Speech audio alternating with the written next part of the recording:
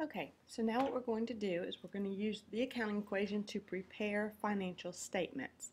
So, what I always tell students is that this right here is our accounting equation.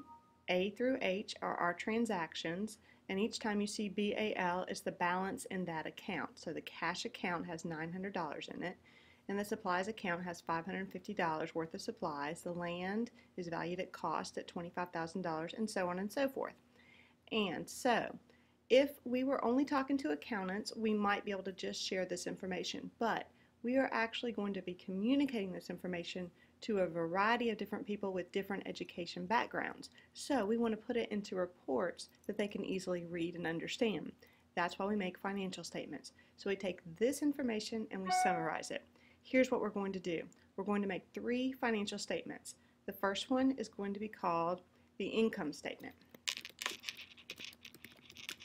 And that is always going to have all of your revenues less your expenses, and that will always equal your net income. In other words, after you covered all of your expenses, how much did you make? And then the next one that you prepare is the statement of owner's equity. This one is going to involve all those components of owner's equity. You're going to start off with beginning owner's equity, and then you're going to add net income, which is really just the sum of revenue minus expenses, and then you're going to subtract withdrawals, and that is going to get you to your ending owner's equity. And then you're going to do your balance sheet, and that looks just like the accounting equation, which means that it is assets equals liabilities plus owner's equity. So those are going to be the 3 financial statements that we're going to cover in this lecture. Okay, so let's look. Our revenue is called fees earned. So what we're going to do, and I'm going to make this smaller so that we don't have to scroll around because I think it may be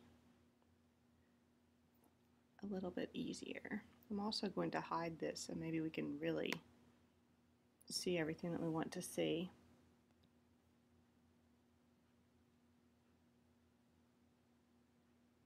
Okay, so for our income statement, fees earned, we only have one, so we're going to go ahead and come out to the outermost column. If we were going to subtotal them, we would use these columns and then put the subtotal of the revenues out here. But we only have one type, so we're going to go ahead and put it right there. Fees earned $7,500. That's my revenue. Then we're going to list out all the expenses because it's important for the users to see what we spent our money on. So here we have multiple expenses, so we are going to use that innermost column to add them up. So we start off with wage expense, and that's going to be $21.25.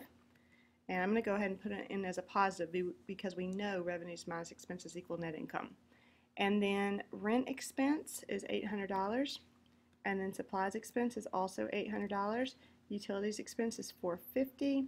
And then miscellaneous expense is $275.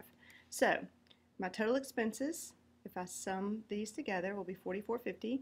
And then if I say my revenues minus my expenses, $7,500 minus $44.50 equals $3,050. That is my net income for this period. Next, I go to the statement of owner's equity. And it's going to start off with the beginning capital. And this was a brand new company. So he had no net worth in his business to begin with because it was brand new. So we're going to start off with 0.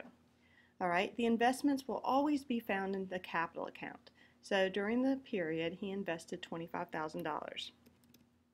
Net income will always come from the income statement. That's why we did it first. So I'll put in $3,050. Withdrawals will always come from the drawing. It's $2,000. Right, and then my total change in my owner's equity account will be the sum of that.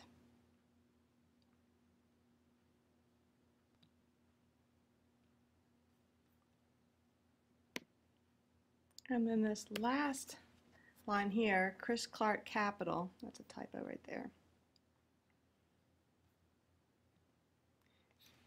is going to be the same this time because we have no beginning statement of owner's equity to add to it, but if we did, it would have been the beginning number plus this number. Alright, and I will tell you right now, if we had a net loss, meaning that our expenses were greater than our revenues, this net income would be called net loss and it would be a minus. Alright, and I also need to realize that I need to subtract out my withdrawals because I did not put it in as a minus.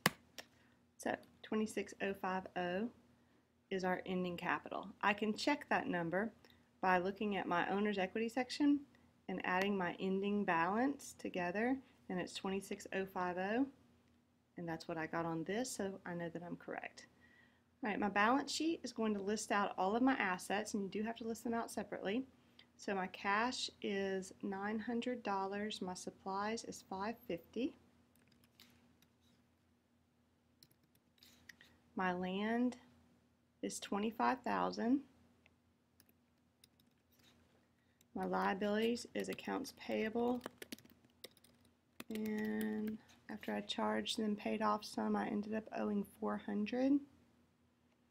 And then the number that I'm going to use for my owner's equity or my capital, those words are interchangeable, is going to be from right here, 26,050. It'll always be your ending capital. That's why you have to do it in this order. So it'll be 26,050.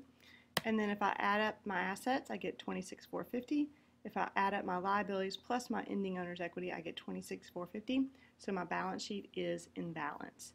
And that is how you prepare financial statements, and I will do a separate video on the cash flow statement.